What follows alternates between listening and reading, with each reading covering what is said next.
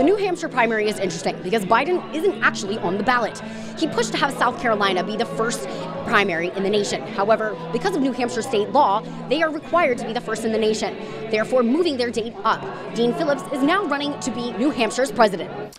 I have seen the practice of democracy in the Granite State that isn't just the best practice in this country, but perhaps all around the world. And I want to thank you for showing this country how it works and why you are the first in the nation primary.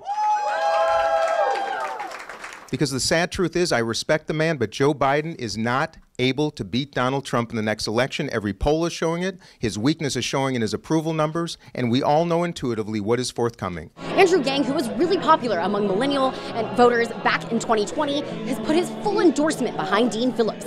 And there are people who are now questioning New Hampshire's place in that role in our democracy. I personally think it's absurd that New Hampshire Democrats are being punished for holding a primary you all are required to hold by state law. You know what I mean? And that doesn't make a whole lot of sense.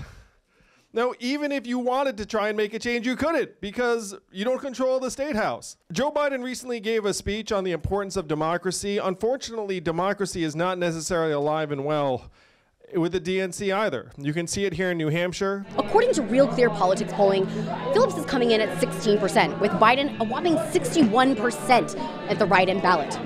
In Manchester, New Hampshire, I'm Amy DeLaura for Washington Examiner.